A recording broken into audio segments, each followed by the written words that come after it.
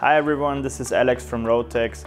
In this video we are going to show you how to install the pre-installed bracket with the ignition coil, solenoid valve and the spark plug cap, the spark plug itself and the engine bracket to attach the engine to the chassis.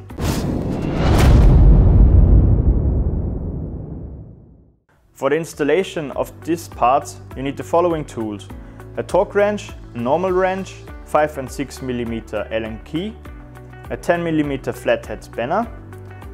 For the installation of the bracket we need 2 washers, 2 M6 nuts and 2 M6 x 20 bolts, the spark plug, and you also need an engine bracket.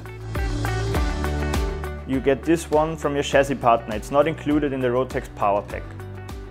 The first thing we start with is the engine bracket. To install it, we flip the engine to the side. Now we take the engine bracket and start to install it with all 4 screws. Use an extension to easier access the screws. As you can see, we've now installed the engine bracket to the engine. The next thing we will do is that we will attach this bracket to the engine. Now we will install the bracket, including the ignition coil, solenoid valve and spark plug cap to the engine. It is important that you fit it to the outside of the gearbox end of the engine. For the installation we put the screw from the outside to the inside through the hole, used 1 washer and 1 nut.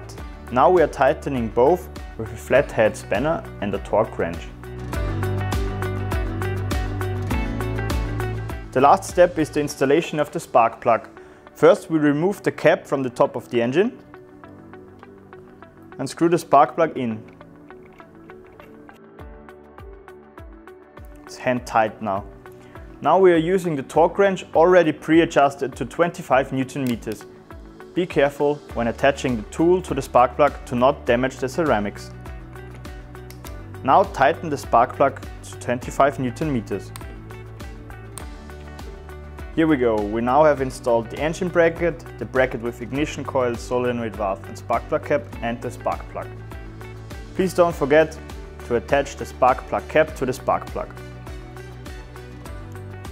If you like this video, please don't forget to subscribe and see you next time.